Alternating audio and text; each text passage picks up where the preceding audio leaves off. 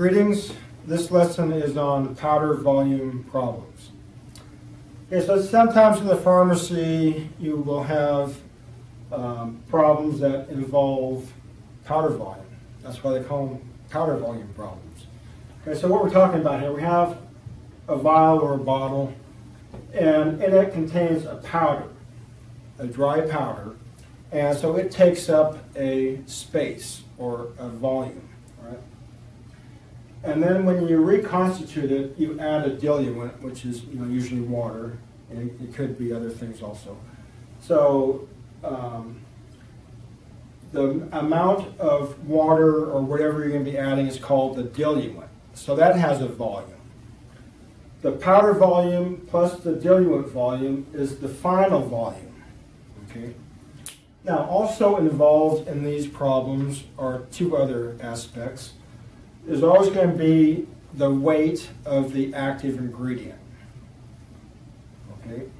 And then we're also going to have a concentration involved in these problems. So the concentration, the final concentration will be the weight over the final volume.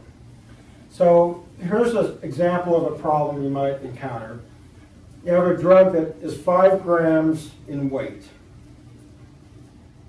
Okay. The concentration after it's reconstituted is 250 milligrams per 5 mLs. You had to add 70 mLs to mix it up. So what is the powder volume? Okay. So all of these problems involve these 5 aspects. Okay, so the first time I taught this, I didn't use this little chart, and things were kind of complicated. And then I went home and thought, well, how can I make this a little bit simpler? So I came up with this chart here. So basically, all you have to do is fill in the blanks. Okay, so we're going to start. The weight is 5 grams. So we put that down there. The concentration is 250 milligrams per 5 ml. 250 milligram per 5 ml. We had to add 70 mLs to the bottle. So that's the diluent volume. So that's 70 mLs. Now, this is what we have to find right here, the powder volume. But before we can do that, we have to figure out the final volume. So there's 5 grams is 250 milligrams per 5 mLs. So how many total mLs would you have? Okay, so this is like the basic problem we talked about in the first video. So our answer is going to be in mLs, right? The given is 5 grams. Okay, you should know 5 grams is the same as 5,000 milligrams. So I'm just going to start off with 5,000 milligram. And the concentration is 250 milligram per 5 ml. So 5 ml goes on top and 250 milligram goes on the bottom. So that all works out to 100 ml. So that's the final volume. So now we can fill in this blank. Okay, then we know that the powder volume plus the diluent volume is the final volume.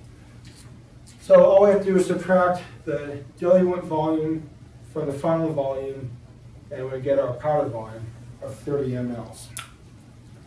Now sometimes they're going to ask you a second part. They're going to say something like, how much would you have to add to get a concentration of, let's say, 125 milligram per 5 ml.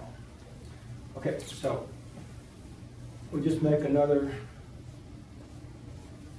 part over here, and we fill in the second part. So the second time, the concentration is going to be 125 milligram per 5 ml. Now you have to ask yourself, what will not change from the first scenario to the second? Okay, the final volume is going to be different, right? The diluent is going to be different. We're going to add a different amount of water. The powder volume is going to be the same, right? That's not going to change. We're just going to add either more or less water.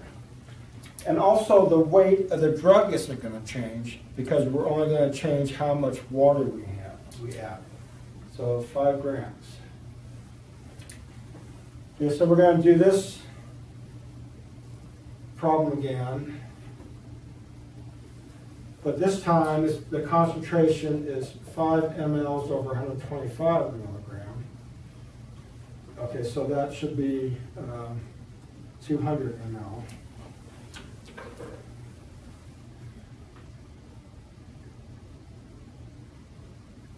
Yeah, so that's 200 ml. Right. Okay, so now all we do is subtract the powder volume from the final volume, and we get 170 ml. Okay. See how that works? So sometimes they don't ask you anything about the weight or the concentration. They'll just say something like, you added 65 mLs to a vial, and you ended up with 100 mLs. What was the powder volume? So all you do is subtract 65 from 100 to get 35. Okay. Thank you.